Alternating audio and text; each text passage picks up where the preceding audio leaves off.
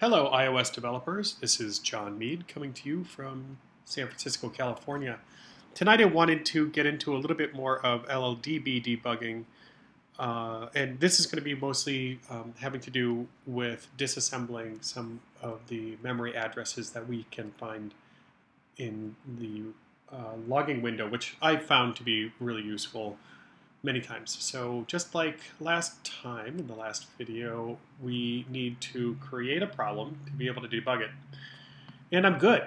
So let's create a new project here. Again, it can be just about anything. It doesn't really matter. We just want to get into the code as quickly as possible here.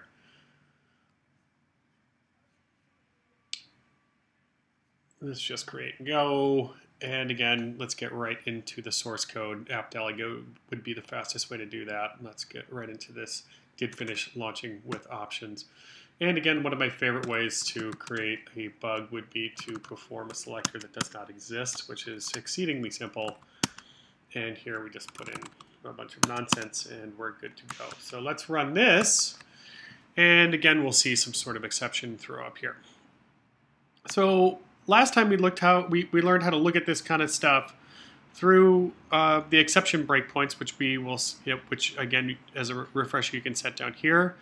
Another thing you can do, and this comes in handy when you when the exception breakpoint doesn't help you at all, you don't have anything kind of useful up here, you don't have anything useful in the debug navigator, you're just completely lost. There is information here that can still help you. And that can come after, just look for this where it says the first throw call stack. And in here, what you're going to see is like this is the call stack. And in here are just a bunch of memory addresses that we will now disassemble. And I'll show you how you do that.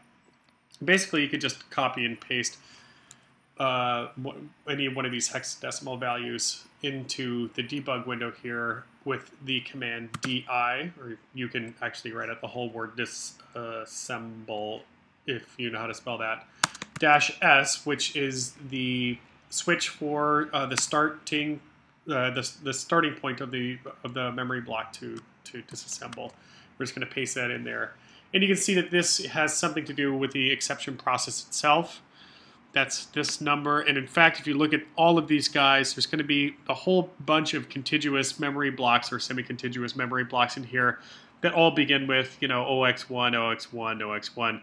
These are all going to be somewhat related pieces of code here. I bet you this one also has something to do with the exception itself. This is exactly where it's being thrown. But if you keep looking down the stack here, you usually come to something that kind of stands out. And sure enough, here we go. This is a completely different allocation section of where this memory has been allocated, and it's probably going to be exactly where this exception is being thrown in the source code itself. So let's try this guy right here.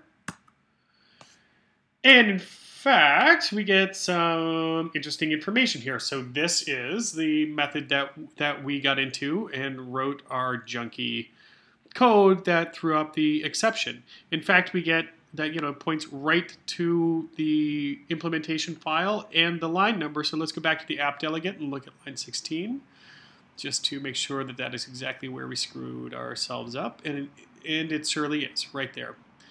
So just to recap again, it's getting yourself into the lldb debugger once you've once you've had an exception. You're not completely lost here. There's a bunch of different stuff that you can do. In fact, backtrace would be a good one. You can look at the entire backtrace.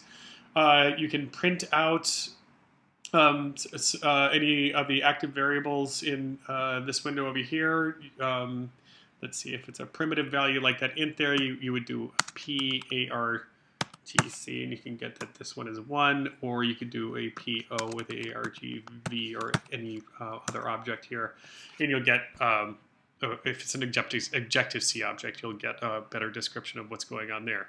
So remember, disassemble, DI-S, and once again, look for the memory address that comes after all of the exception ones, and you'll probably be able to get some decent information out of that.